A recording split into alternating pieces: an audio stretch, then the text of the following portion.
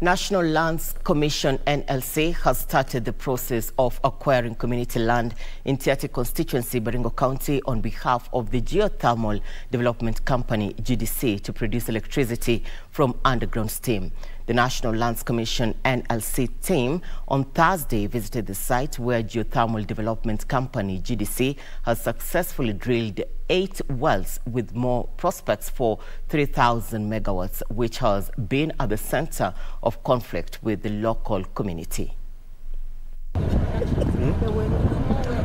Speaking in Paka Hills, where Geothermal Development Company have successfully drilled 8 wells, with the area having a prospect of more wells with an estimate of having 3,000 megawatts of geothermal energy once they complete Paka, Silale and Korosi wells. Kenya National Land Commission acting CEO said the commission will launch the report on December 9th in a bid to compensate community land taken by government, which will be the first mandate of the commission. The law says in the absence of the community having been not registered, compensation is done to the county government. So the misunderstanding we've been having is that the communities are not very comfortable to have this done by the county on their behalf.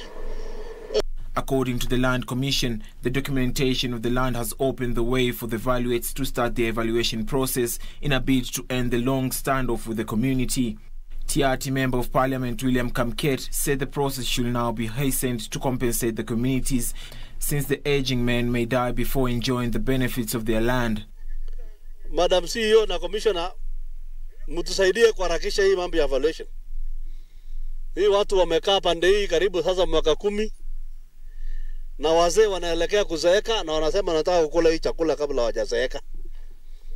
Na ndio hii watu wapate compensation ya hii land ambayo imechukuliwa na serikali.